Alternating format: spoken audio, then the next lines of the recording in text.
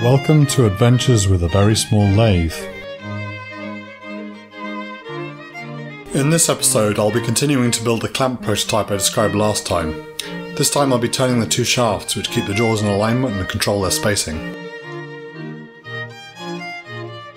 To make efficient use of the material, I plan to machine both parts from a single piece of silver steel, with as little wasted material as possible.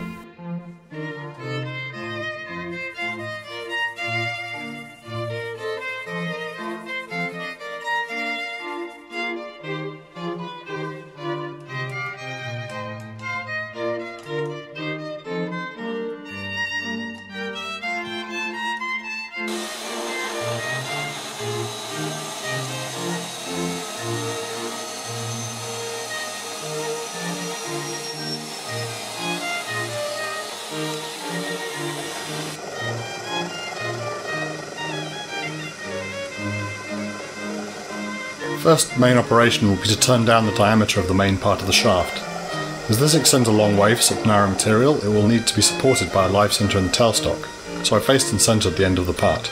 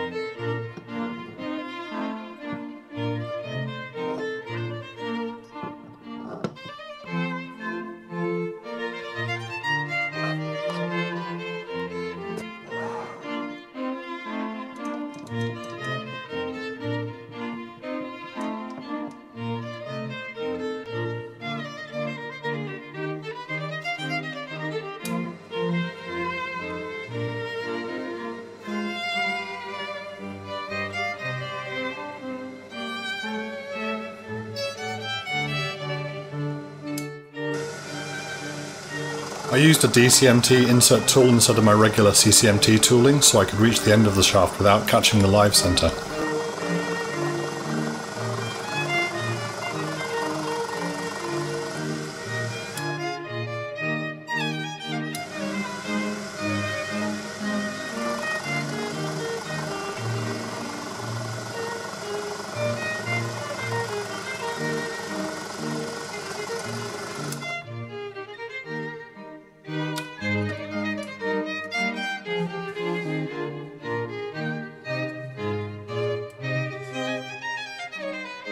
It took me a while to get the length of cut right as I was working as close as possible to the chuck. Still, this diameter flexes quite easily under the tool pressure, so I was trying to keep the extended length to a minimum. Using a really sharp hand ground tool would probably have helped here, but laziness means I still haven't learned how to grind my own tools well.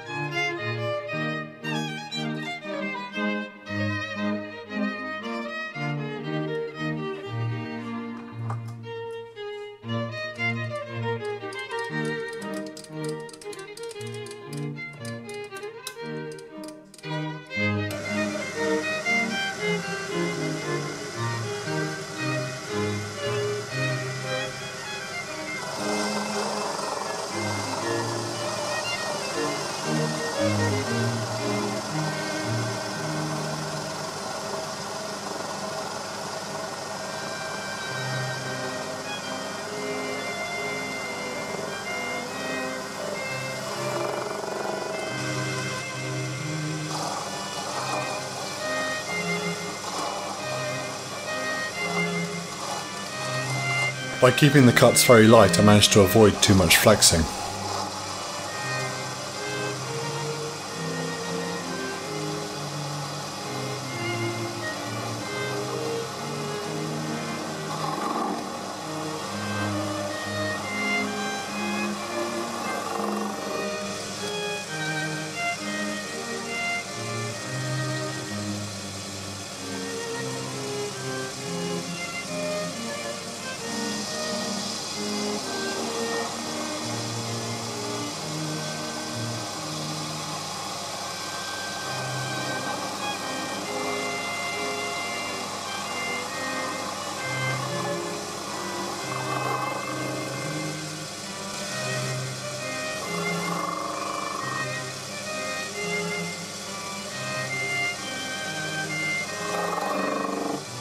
Once the main part of the shaft was the correct diameter, I tidied up the shoulder.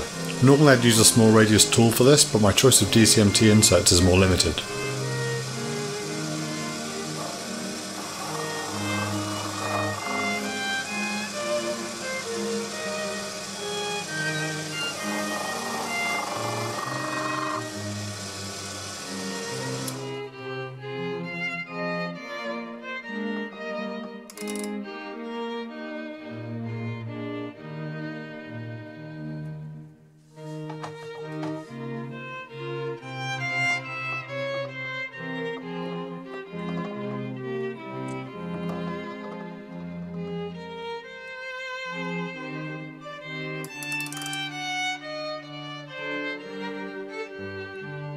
There was very slight taper to the shaft, but entirely within acceptable tolerances.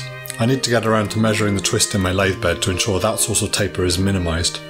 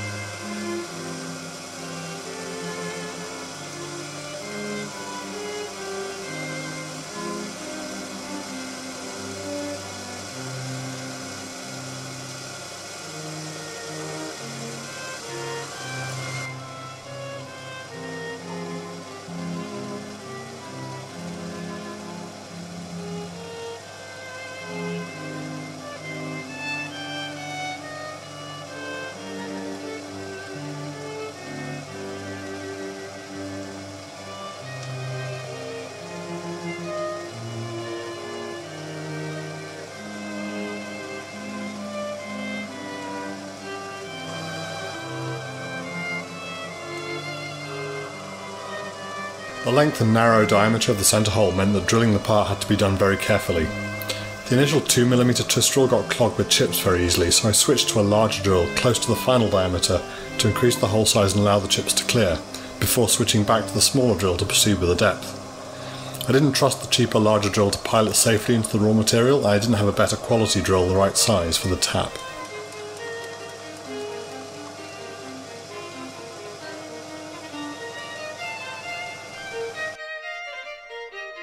The hole has now been opened up, so I'm using the smaller 2mm drill once again.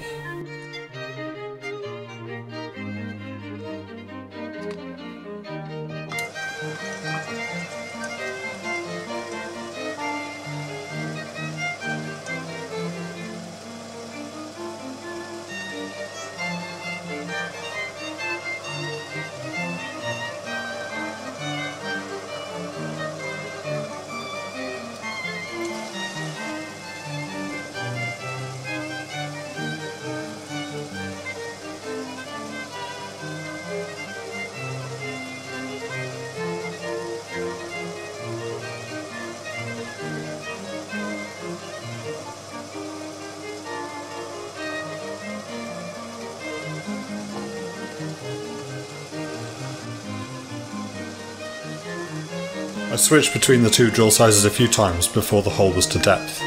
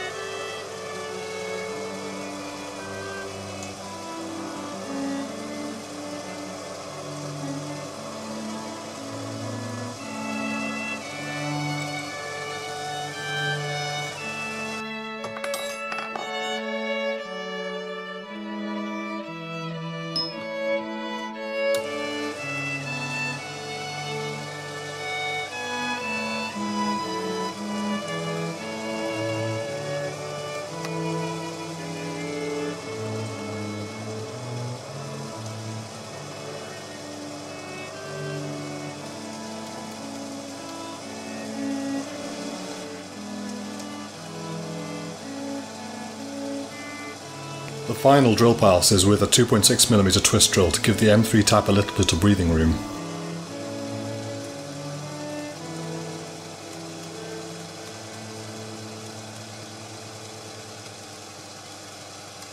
The next step is one that is hard to show on the schematic. The shaft OD is 6mm, obviously larger than the 4mm slots it has to fit into, so 2 flats need to be machined into the side of the shaft where it needs to fit into the slot. The fit in the slot will ensure that the screw at the back can be tightened, closing the clamp jaws without the shaft or the clamp jaws rotating as well. It's not quite that simple, however, as 2 of the 3 slots are curved. Rather than being flat, the sides of the shaft need to be machined to a diameter matching the curvature of the slots.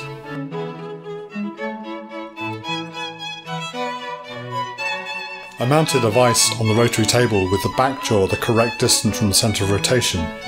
Due to the mistakes I made in episode 5, this was not the radius from the earlier versions of the schematic, but the corrected radius to make up for the misdrilled centre holes.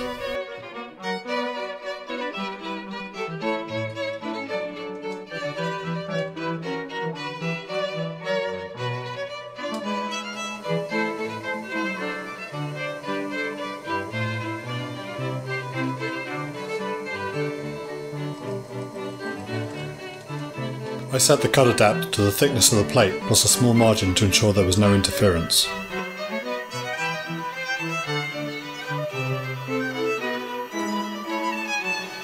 First cut is the convex face to mate with the outer curve of the slot.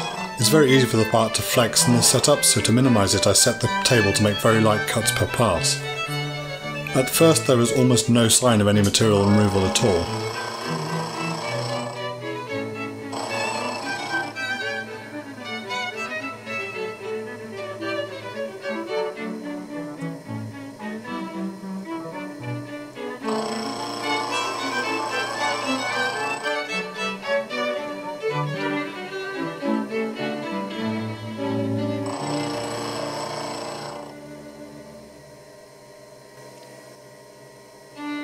I set the table to cut a little deeper and fed the rotary table very slowly by hand to ensure the feed rate didn't apply too much pressure and cause the part to flex.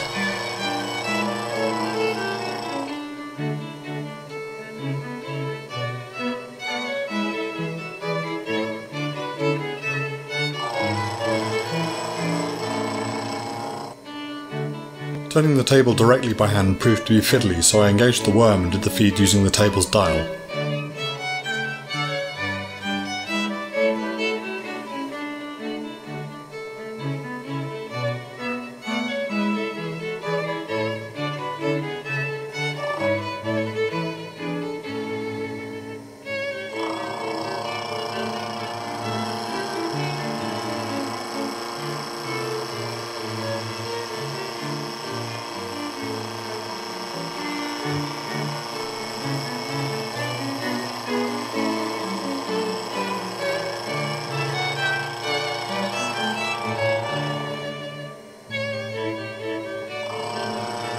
I found I had more success with an even depth of cut along the length by making many passes for each adjustment of the table. The first pass after moving the table was done fairly slowly and removed most of the material. Subsequent passes at the same depth were much faster and cleaned up the material left close to the top, where the part had flexed.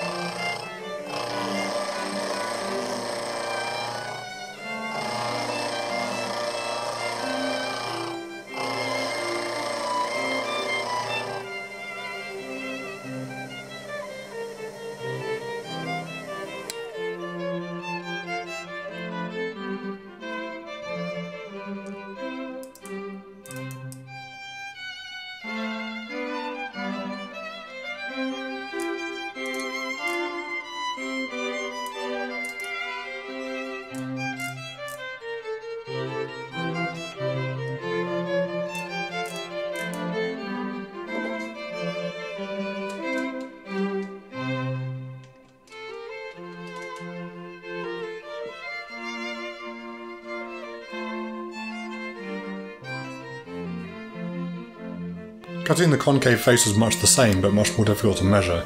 I don't have a mic with an anvil for concave faces, so I ended up having to guess when I was close, and then test the part against the slot it's intended to fit.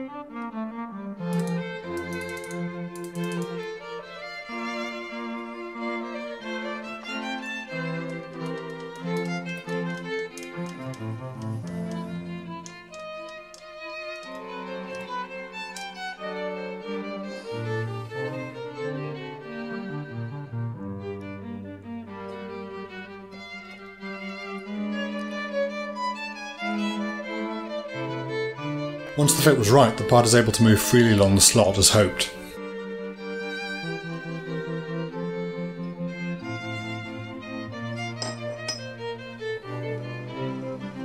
There's around 20mm of spare stock at the other end of the part, which was required up until now to hold the part in the vise. As I mentioned earlier, I plan to use it to make a second part, the threaded shaft at the rear of the jaws, with a thumb wheel for adjusting the stop for the jaws. It's vital that the protruding lengths either side of the wheel are coaxial, or adjusting it will cause the jaws to wobble and could jam. This means all the diameters should ideally be done with a single setup to eliminate concentricity errors.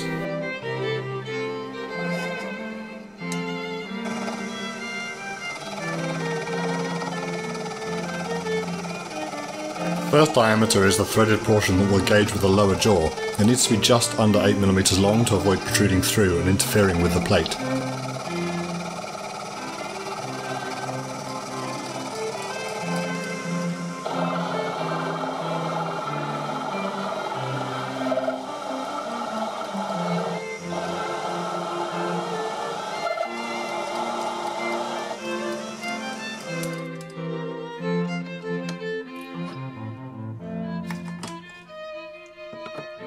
As usual, I switched to a smaller radius tool to tidy up the corner and make the final adjustments.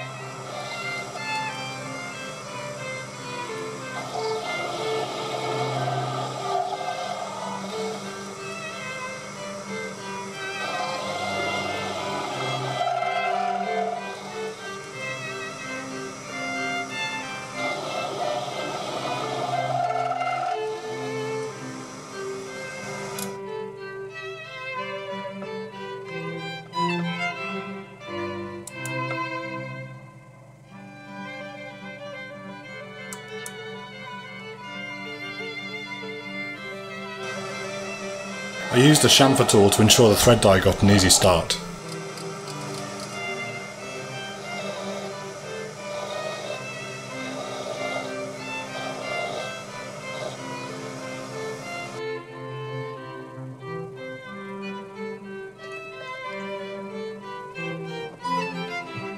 Cutting the thread with the Tailstock Die Holder was pretty straightforward. I adapted this cheap Onshape 2 die holder to fit the Proxxon tailstock in a previous video, linked at the top right of the screen.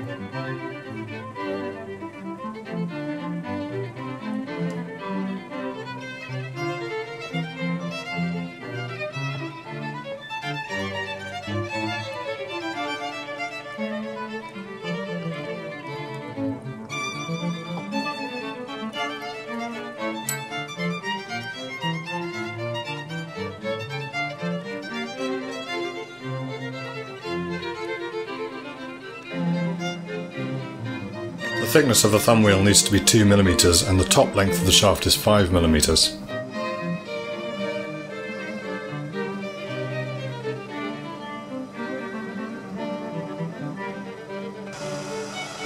The marking lines were too early though, as first I need to bring the OD into concentric with the current setup.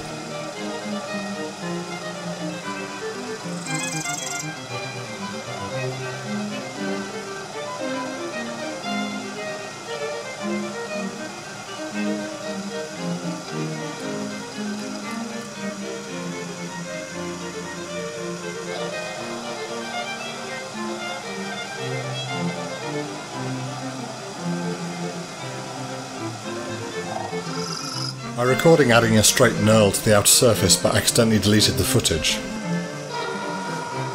To turn the final length to the correct diameter I needed to make a plunge cut somewhere behind the thumb wheel. My first attempt was with an insert tool but I just couldn't get to cut. With the benefit of hindsight, at least one of the reasons is obvious. I'm a long way from the chuck compared with the only 6mm held in the collet, and there's way too much flex in the part for plunging at this distance. This is attempt 2 with a freshly sharpened high-speed steel tool, and at first it went a lot better. I had to adjust the tool height to slightly below centre to get it cutting.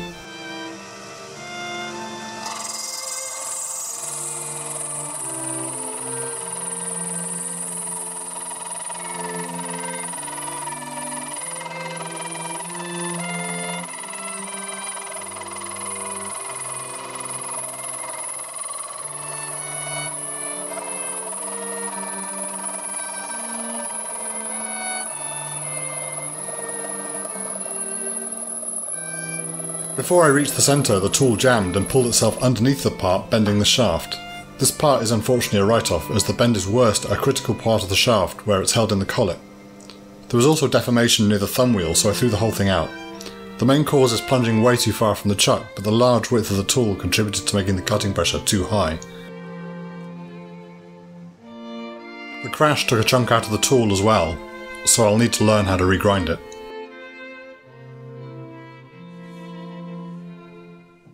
I'm going to remake these parts with a couple of changes to the technique.